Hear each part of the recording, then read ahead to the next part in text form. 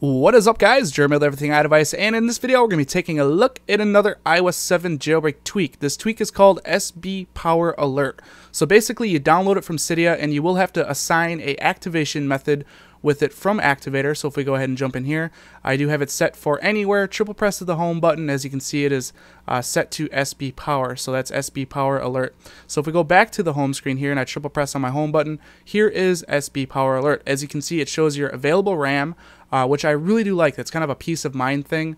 You know, it's just nice to be able to pop up this menu and see how much RAM is available on your device. You also do have the option to reboot, power off, respring, go into safe mode, lock your device, and then of course cancel. So a very straightforward, simple tweak, but I do like it. So we're going to go ahead and jump into Cydia and I'm going to show you guys how to get it.